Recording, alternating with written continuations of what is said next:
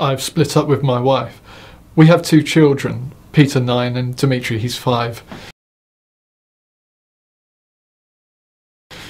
We went to mediation because Ivana is insisting on taking them abroad to Lithuania to visit her family for a holiday. My family there haven't seen the children since they were little babies. Ivana doesn't have any family over here, they're all in Lithuania. I was scared that she'd take them away and I'd never see them again. The children told me they want to stay here. They don't want to go to Lithuania.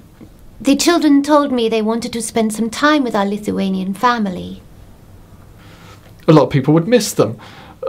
My family, my mother, she helps out quite a bit and looks after them. And I look after them too. I'm self-employed, I'm a plumber, so I can choose my work hours. At the first mediation session, the mediator could see the conflict between us. She realised how scared I was of losing the children permanently.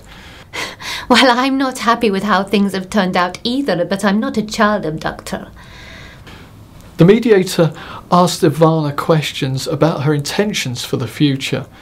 It made it easier for me to judge what was on her mind. I was less scared of her running off with the kids. The mediator made me realise I needed to listen to my children and really hear what they wanted. So we both decided to bring them in to meet the mediator. When the children met the mediator, they said that they wanted to stay in the UK with people they love, with their friends and the things they know. They don't speak much Lithuanian. It made me feel a great responsibility towards them to help them fulfil their hopes and wishes for the future. Ivana agreed that the kids needed to live in the UK. I don't feel so worried now. He's even agreed to let me take them to Lithuania on the next school holiday.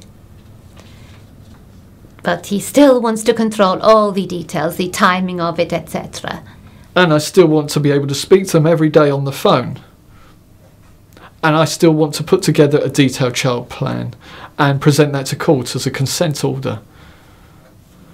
Mediation has helped us and the children to negotiate what we need. It's early days, but I think there's more trust between us now. It's helped us both get what we want. We plan to arrange more mediation sessions so that we can sort out our financial situation before the divorce.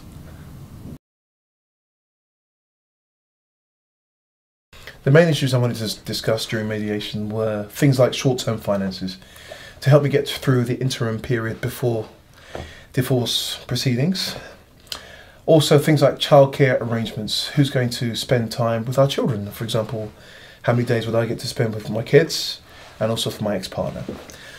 Other things like joint bank accounts, very important to know how we deal with situations with payments, whether to set up another account itself or to continue with that. That was also very important to clarify.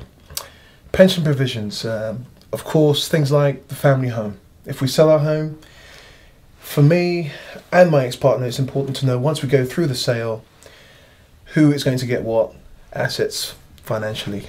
So, in our first mediation session, the mediator helped to set the agenda.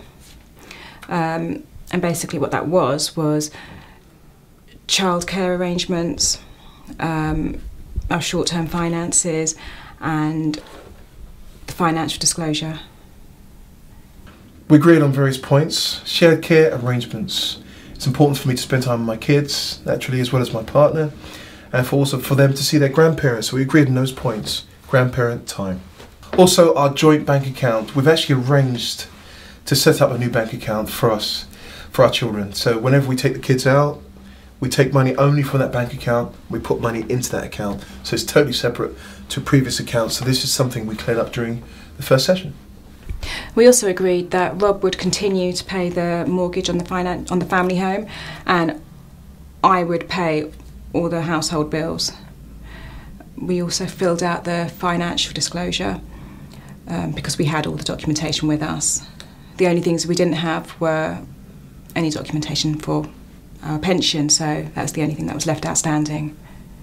During our second mediation session, we came to an agreement that the care arrangements for our kids were working really, really well. We completed the financial disclosure.